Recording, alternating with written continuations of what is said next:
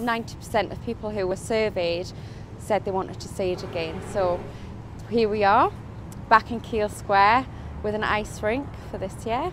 The whole Frost Village themes here, we've got a bigger and even better bar this year.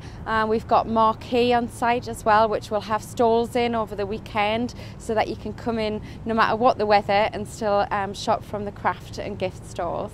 We didn't have that last year, so we're utilising a bit more of the space on Keel Square. And in addition, we've got Christmas movies this year for the Frost Village, which will be on Saturday and Sunday mornings. Sit on the deck chairs, grab a hot chocolate from the bar. We'll have some blankets that you can wrap up. So if ice skating's not your thing, you can still come down and take part in the festivities.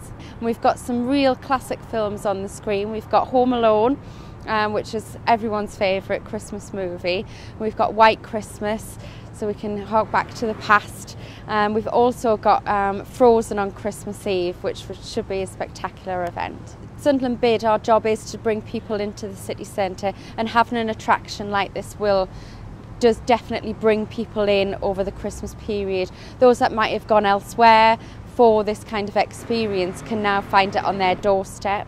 Free parking from 3, the shops are open late on a Thursday night, so you'll be able to come down, see the ice show and then go off and do a spot of shopping. There's also lots of events that are taking place in the city centre that will feed into this area. So we've got the Away in a Manger parade that'll be coming down with a lot of carol singing. There's the Carol Conga, which will go through the city centre and end up in Keel Square.